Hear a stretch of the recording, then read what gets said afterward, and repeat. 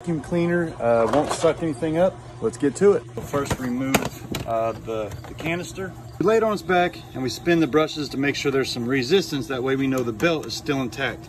That means we have a problem with our hose. This hose is clogged up anywhere. We won't get any vacuum at all, so we know it's probably clogged up. So we'll take the wand out with the wand release, lay that on the ground, and then we're gonna run up here and find where it goes in. So right here is a couple clips. Squeeze those and pull down, and lo and behold, we got a stock. We're at it, we'll go ahead and shake this out in case there's anything else stuck in it. The canister back in. Just like that, it's fixed. I'm just trying to show you guys everything is so much simpler than you think. Stop throwing stuff away, fix it, and reuse it.